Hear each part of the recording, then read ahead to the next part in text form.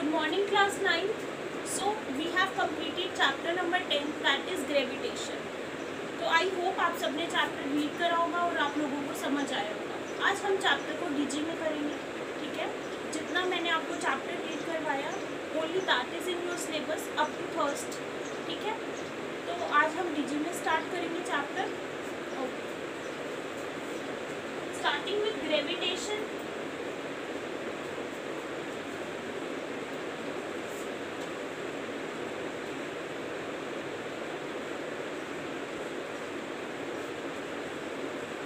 In order to move, objects require the application of force.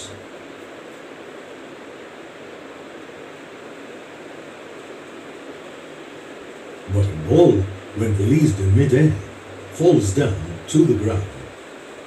Similar to the motion of the ball, all things on the earth fall down to the ground. A skydiver,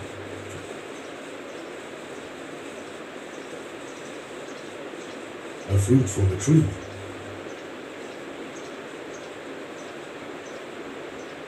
even a cannonball fired from a cannon.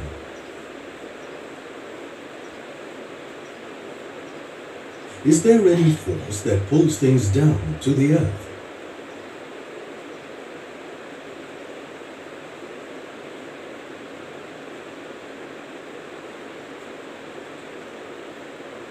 Scientists found out that two bodies left on their own with no external force get attracted towards each other. There is a force of attraction between any two things with mass. This force of attraction is called the force of gravitation. So what is gravitation? What kind of force is gravitation? It is attractional force. Force of attraction between two bodies is called gravitation. ठीक है? Force of attraction between two bodies is called gravitation. Or gravitation.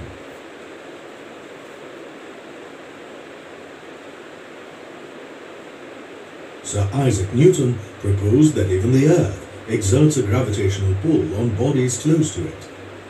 In Earth's case particularly, the gravitational pull is called gravity. It is gravity that pulls things down to the earth.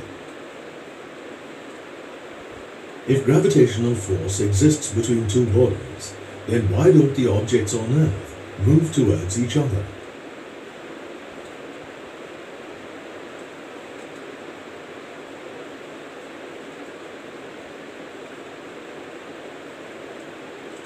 We now know that gravitation causes two bodies to be attracted to each other. Let us discuss the factors which determine the magnitude of this attractive force. The two spheres approach each other under their gravitational pull. Now, let's replace one of these spheres with a larger sphere. You can see that the smaller sphere is moving faster now. This is because the magnitude of the gravitational pull is larger.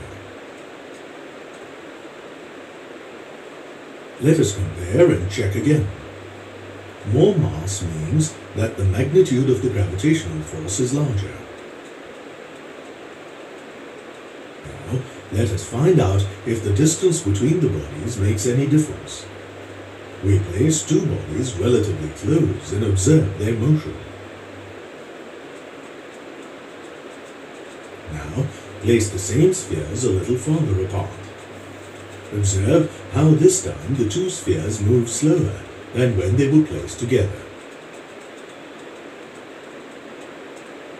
See how the magnitude of the force is larger when the two bodies are closer. However, the force is smaller when they are far apart. Newton drew similar observations and proposed the universal law of gravitation. It states that any two bodies in the universe attract towards each other with a force that is directly proportional to the product of their masses and inversely proportional. Okay, this we have read that force is directly proportional to the product of masses and inversely proportional to the square of distance between them. So it is also stating the same thing, though and जिनके बीच का distance d है, तो any two bodies in the universe attract towards each other, कोई भी दो bodies universe में एक दूसरे की तरफ अट्रैक्ट होंगी, उनका फोर्स क्या होगा, डायरेक्टली प्रोपोर्शनल होगा product of masses and inversely proportional to the square of distance between them. जो इन दोनों के बीच का डिस्टेंस है उसके स्क्वायर के इनवर्सली प्रोपोर्शनल होगा फोर्स और डायरेक्टली प्रोपोर्शनल होगा product of these two masses. Is it clear? To the square of the distance between them.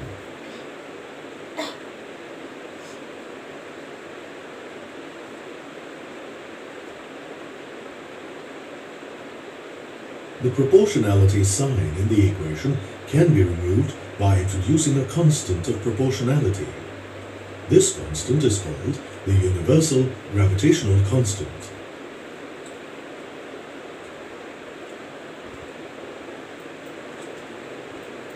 Being the universal gravitational constant, g has a fixed value and well-defined units.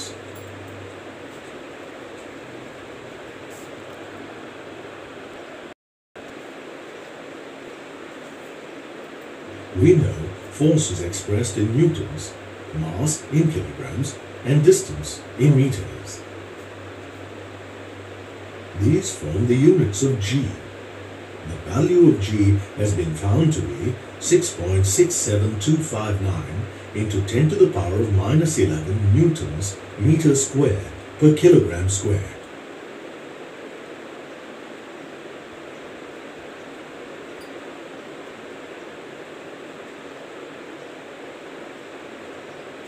There were some very important conclusions and deductions made from the universal law of gravitation.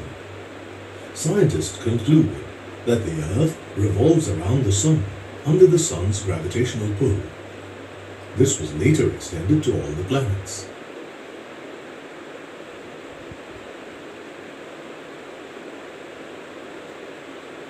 The law also helps prove that the Moon revolves around the Earth under Earth's gravitational pull.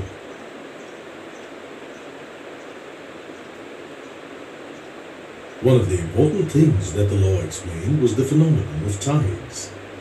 Tides are caused by the gravitational pull of the Moon over the oceanic waters on Earth.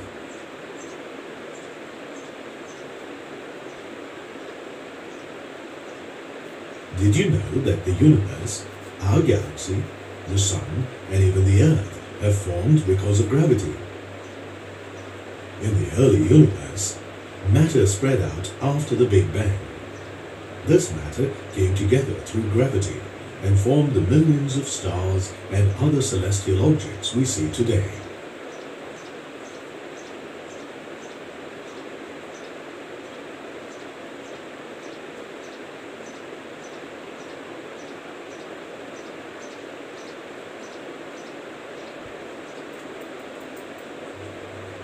Can you think of a force similar to the force of gravitation?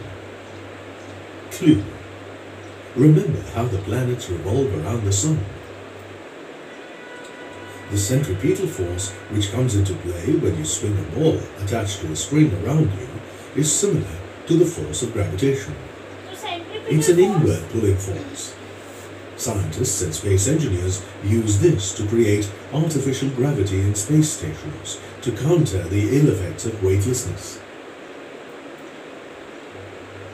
Gravitational force, you may remember, is inversely proportional to the square of the distance between the two bodies. Can you think of another example where quantities are inversely proportional?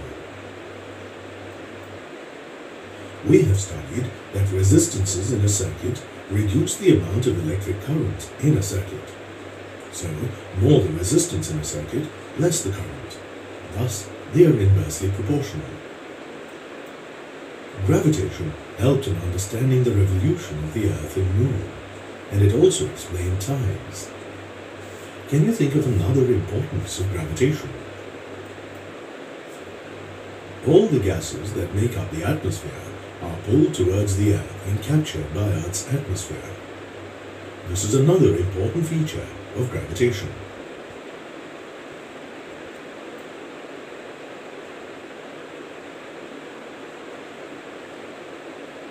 Today, We have learned that gravitational force is exerted by all bodies with mass. It is directly proportional to the product of the masses of the bodies involved. It is also inversely proportional to the square of the distance between the two bodies.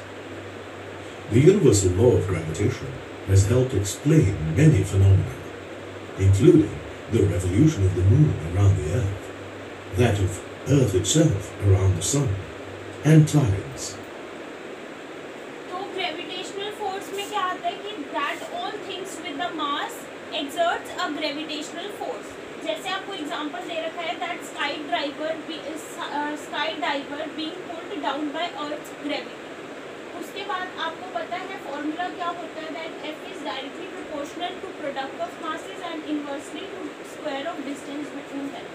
उसके बाद importance क्या है कि moon revolves around the earth due to gravitational force. Second is earth revolve around the sun due to gravitational force. Then is occurrence of tide. Tide क्यों आती है? Because of the gravitational pull of the moon.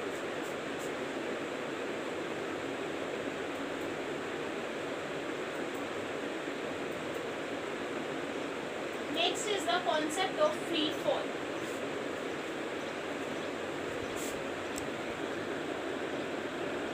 Gravity pulls objects down, and hence they fall. Could these objects be accelerating as they fall down? Yes, things falling down towards the earth accelerate. As we proceed, we will learn more about this.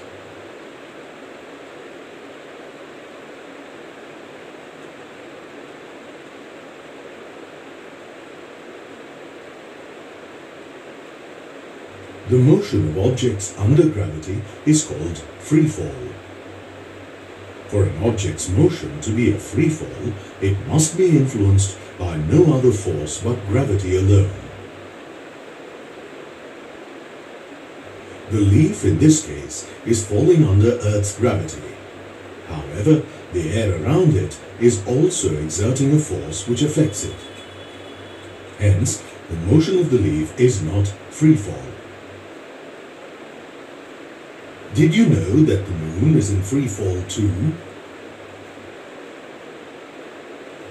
However, the moon's tangential speed and distance are just enough to keep it in orbit around the Earth. Can you think of other things that are in free fall?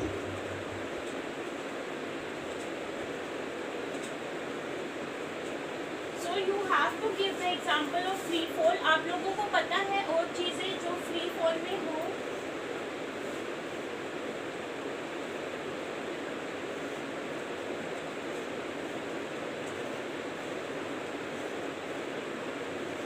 Let us see if you can identify which animations are examples of free fall. Once you are done, click on Show All to see the answers. Good luck! See, आपने first figure में बताना है कि ये free fall है या नहीं है, ठीक है? फिर सेकंड फिगर में बताना है कि ये फ्री फॉल है या नहीं है, और थर्ड फिगर में बताना है कि दैट इज फ्री फॉल और no.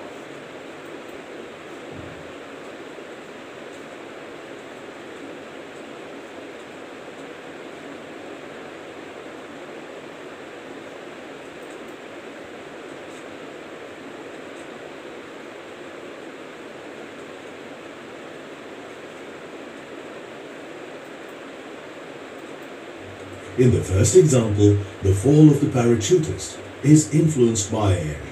So, this fall is not free fall. In the first case, it The is fall not of free the fall. stone on the moon is free fall, as there is no other force acting on the stone. The last scenario of the stone falling in water is not an example of free fall. Water, like air, exerts a force upon the objects in it.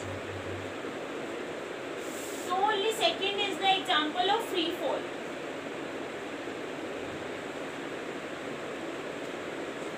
When an object moves under the influence of gravity, it starts to gain speed and